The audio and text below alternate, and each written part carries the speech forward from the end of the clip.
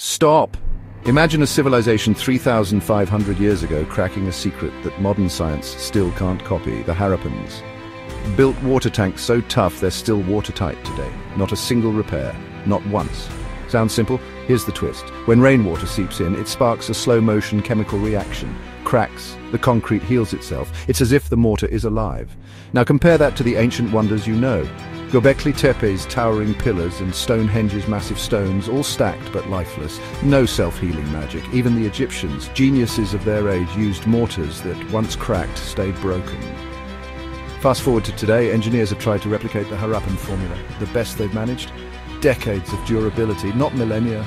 But at Dholavira in Gujarat, archaeologists just uncovered tank walls that have survived thousands of monsoons, still watertight, still subtly alive. We think living materials are a 21st century breakthrough, but the Harappans, they mastered them before the Iron Age even began.